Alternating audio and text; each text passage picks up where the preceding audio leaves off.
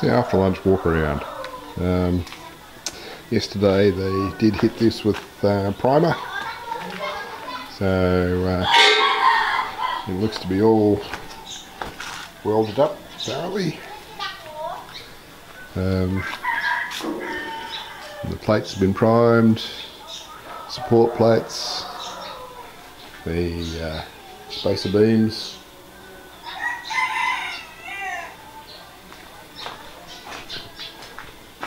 Okay.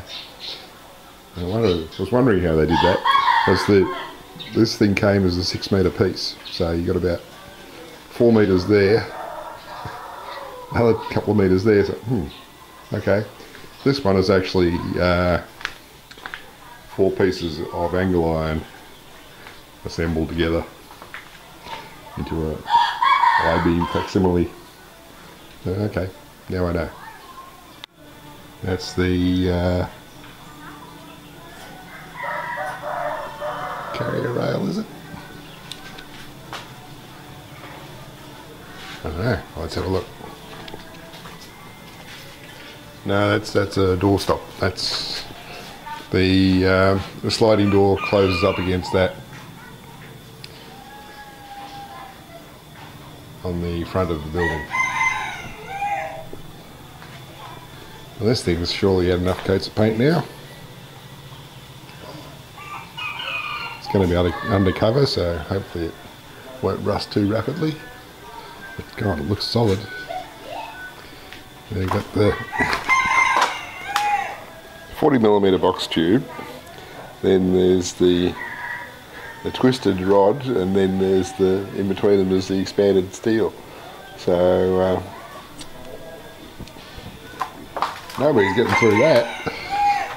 Wow. Now I know. They've refined the lower channel there that actually goes down to the drainage canal. Although I think this bit's probably higher than that bit, so it won't drain that way, but what drains off the back here may head that direction. And you can see they've done the refinement of this first bit, and then we have to continue from there. We've got a level established in here, and that'll no doubt get refined on top as well.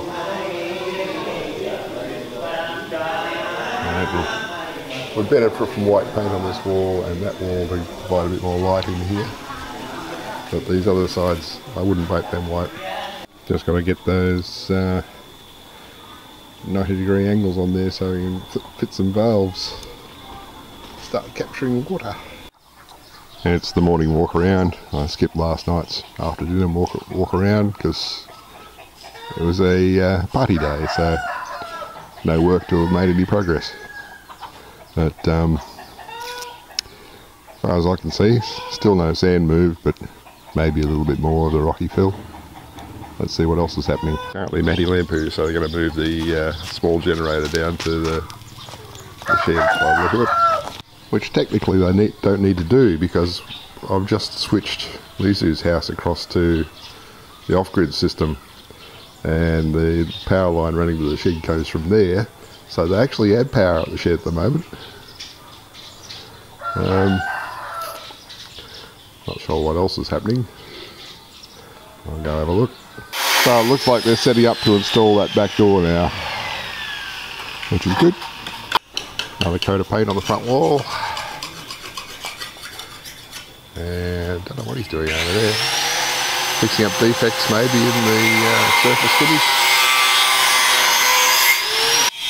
And they're still working on top of the tank. No idea. The front here I can see he's refining that a little bit, but obviously I can't see what they're doing up there. Whatever it is, it's probably not really necessary. I think the reason that the mounting box for the switches and the power boards haven't been mounted on the front wall is we've run out of screws the right size. I've ordered a couple hundred more through Shopee, so hopefully they will turn up shortly.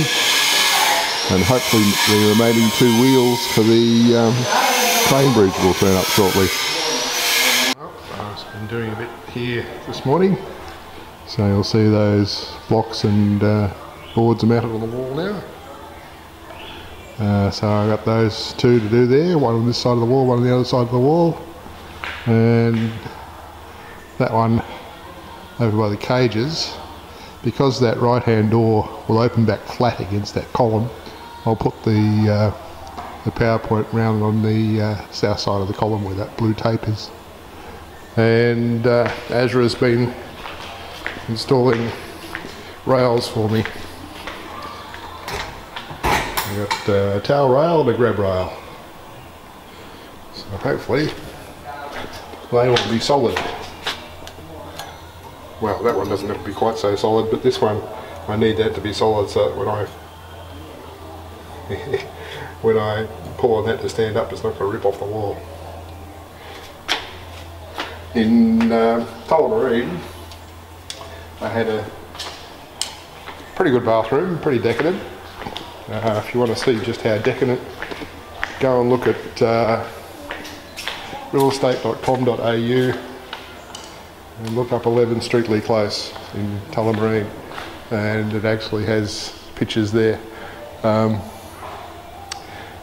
when that was being done in 1995, the guy who was doing it was really good. And I told him, okay, I want a grab rail on the wall over there for getting out of the spa bath, and I want it strong enough that I can swing my weight on it. At the time I was about 120 kilograms. So he looked it up and down and said, all right, I'll put some more wood in the wall behind it. And he did. And I told him, right, now the tiled surround around the top of the tub, because to get to the window I have to walk on that, I want that strong enough for me to walk on. He said, right up, I'll put twice as much wood under that as normal. So the bathroom in Tullamarine is very strong. So we'll see how this comes up in comparison. I suspect it's not going to fare well. Oh well. Yeah, anyway, I've got the 2 extra power boards have come from Shopee. There's actually 4, I need 2 over here. And so 1 for there and 1 extra one for there because I had 1 already. So I shall start drilling holes again. Evening walk around, it looks like the rocky field's been reduced to just the rocky part. Sand hasn't moved much. Well, the train bridge and 2 spaces have been painted.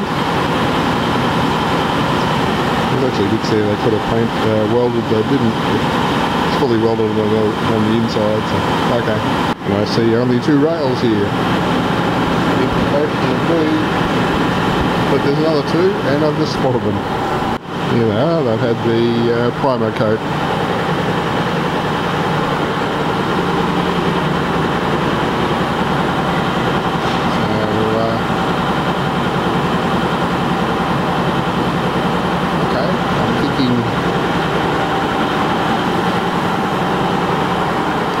This end has to be the west end because the plates are fairly close to the end there where the spacer will go in.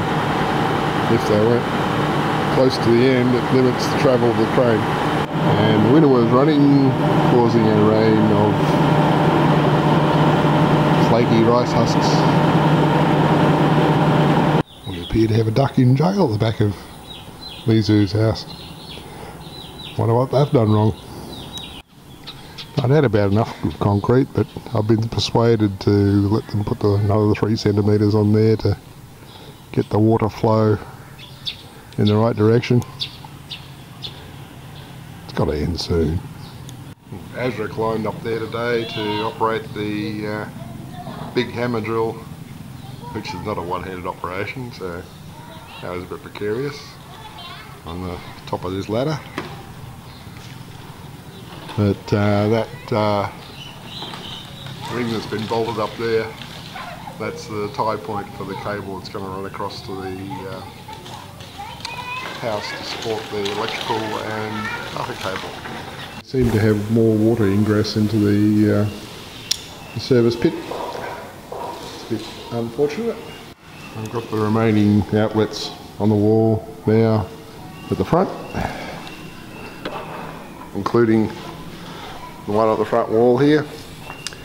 I do think I need to get a little shelf constructed near that, because people working here are probably going to want to use those charger ports there, charge phones, whatever.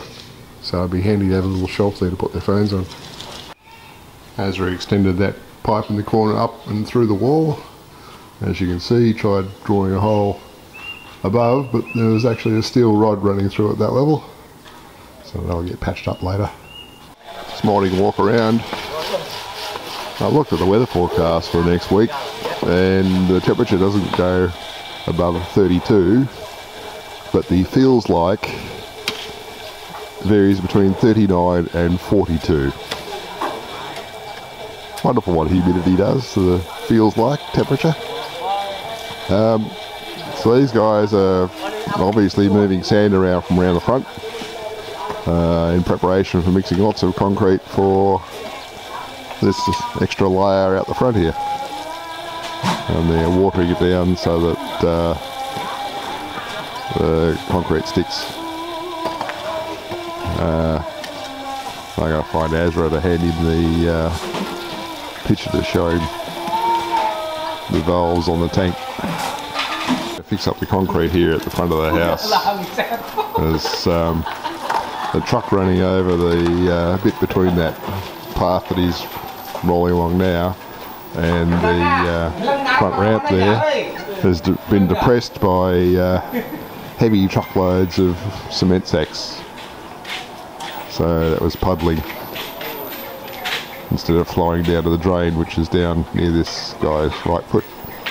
So I'll fix up the fall on that properly. New lot of concrete where that gravel is that's been depressed previously, and maybe they'll fix up the crossover over the drain out the front while they're at it. And I'll wander down to the ice factory and see what the status is down there. Yeah, we need to fix this bit up. And yeah, in the process of moving sand.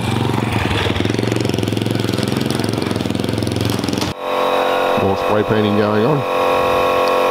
I came looking for my small folding hand trolley, which last saw down here, and that's not here. So now I gotta wonder where it is. Constructing the ramp up to the front entrance here, so that machine doesn't break that edge off. Pregnant cats just lounging around, trying to avoid getting too wet. And for some reason or other we have a lot of water being swept out from inside. I don't think that's because they've sprayed a lot of water around, but I could be wrong. But I think some of it's come out of the service pit, which is an issue in itself. See you after lunch walkabout, and we've got to start on this. Still think we should have done a diagonal cut across the corner at the far end.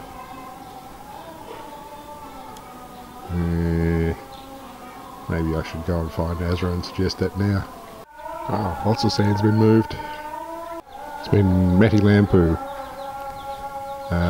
Electricity off, but it's on again now.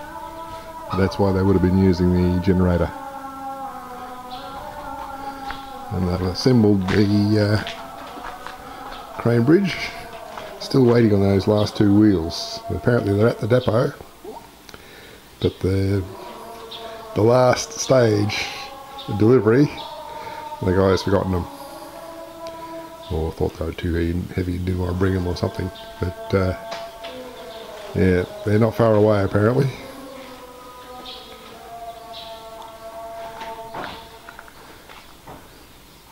More painting going on. Good oh. Still working on depth bars here, including the ramp to the front door. And down the next stage. This looks better. Fortunately, Ezra hadn't glued things in place, So built a plinth there to put the pump on. I disassembled the filter over at the house today because it wasn't being used there, and we'll get that in service here and plumbed into the feed properly. So after the pump into that filter, then there's a UV steriliser which will go up where those other bits of tape are, feeding up to a pipe which will go up to a T on the wall, and one piece will come this way to join up with this, the other piece will go to the back and along the back to go across to feed the tank and bathroom at the far end. There's my UV sterilising unit. Still working on the pit, prettying up steps by the look of it, but you had to bail some water out this morning, which is not good. A good solid door. It's take the CTL to get through that without opening it. The other concern is that somebody can come along here and lock me in the building if that front door is locked from the outside. So I've got to find some way of dealing with that. I think probably what I'll do is use, I've got a padlock with a long hasp which may be able to feed up through here and lock that handle up there out of the way. So that, or no, can't do that. Maybe lock it like that so that it can't be closed. That might do. The other thing is, how do I get a door closer on that? Because I do have a door closer, but that might be a little bit too narrow margin. No, might work. I'll pull it out of the box and have a look later. It's an evening walk around, and we took the opportunity to trim back that lower tiled step there, so we get a wider path around the corner. Somebody of course had to... Oh, cat prints. Funny. Well, we still have some rocks, but the sand pile's gone. Still waiting for those last two wheels to come from the depot. And under there we have the rails painted white. Well, it looks like we've got all the depth bars in place now.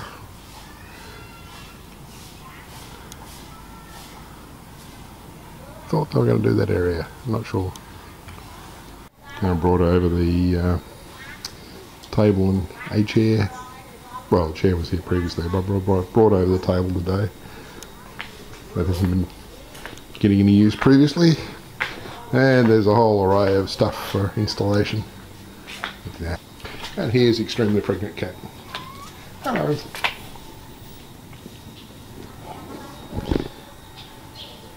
Extremely pregnant, friendly cat.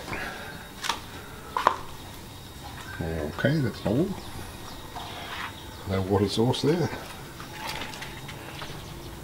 And what we have around here is a plinth. So we have, no, Ezra, you forgot that bit.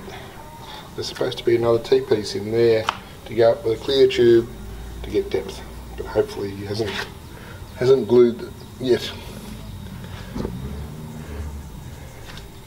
Got that bit fixed. So I shall check back with him about that. I guess tomorrow will be a concrete day. Here we are for morning walk around, and there's more spray painting going on. Another coat of white. So hopefully these things won't show streaks of rust when they're sitting up in the sky. Now the smart kids know that you write somebody else's name in the concrete to get them in trouble. I wonder if Benny's that smart. I suspect the answer is no. I showed you previously the condensate from the lounge room dripping out here, and I think people are sick of it by the look of this, because they've carved a channel in the concrete and they're going to reroute the condensate directly to the drain.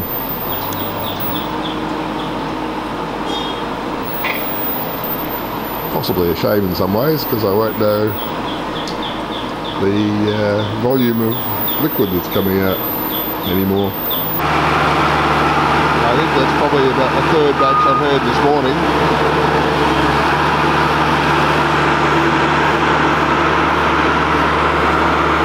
So they're hard at work. Do every second one, that way you got somewhere to stand while you level out the bit between the depth bars.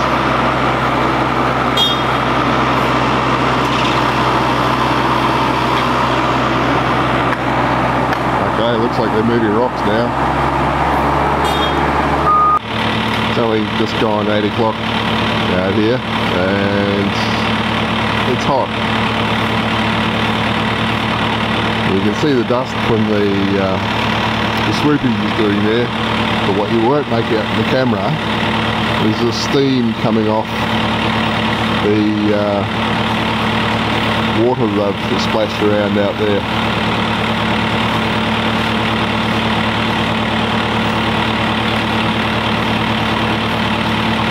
Amazing.